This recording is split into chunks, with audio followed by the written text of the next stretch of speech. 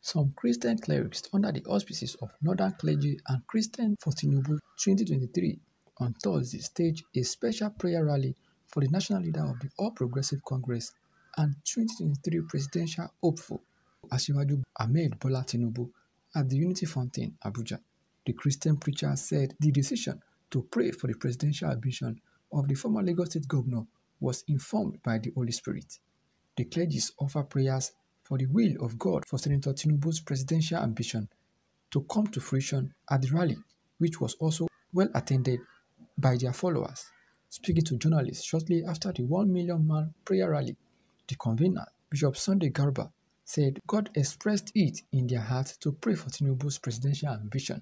He said it was the culture of the organization to always pray and intercede for Nigeria. God has revealed to us having the vision to drive the country on the path of sustainable growth and development.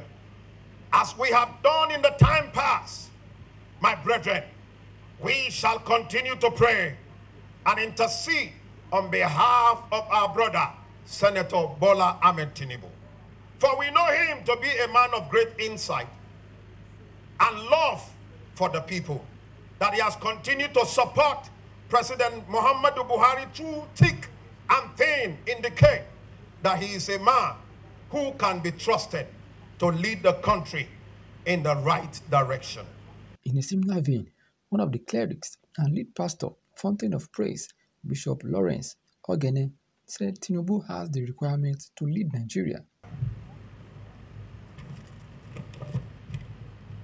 Nigeria needs a fearless leader who is not bent by any religious sect, one that remains unbiased in his decision-making.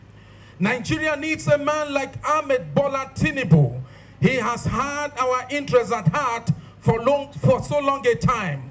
His goal is Nigeria and Nigerians, putting us first before himself, because this has been his long childhood dream. It will be unreasonable that we do not see what God has set before us, our very eyes. We shouldn't be blind to the answers of our prayers and cries. He is basically the only man who has the coordination of Lagos and APC on a national level for decades. His record is in government has spoken enough volume for the deaf to hear and the blind to see. Will it do us any good to throw away the covenant son God has given us?